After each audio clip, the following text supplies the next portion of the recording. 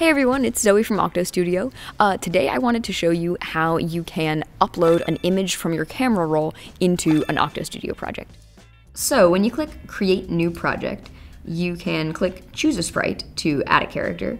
And if you want to upload an image, you can just tap here, Photos, and then choose any image from your camera roll. You could add any character, from a movie or show or game or anything you want like that. You could also add any photo you've taken. I am gonna use this hedgehog.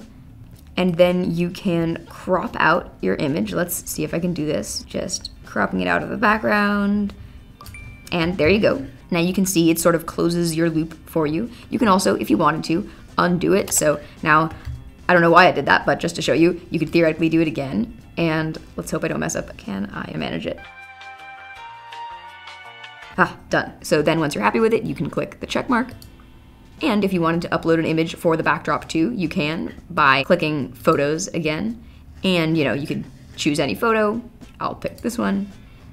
Here you could also zoom in if you wanted to, but I think I'll leave it out like that. Oh yeah, if you zoom out far, you'll get this white outline, but I will go like that. Check mark again. And as you can see, now you've got your uploaded image on your uploaded backdrop. If you wanted to add more characters, you can just click this button to add another.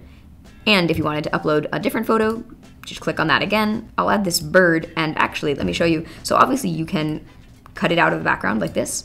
You could also use this and cut out a shape. So, you could have it appear in a circle cutout.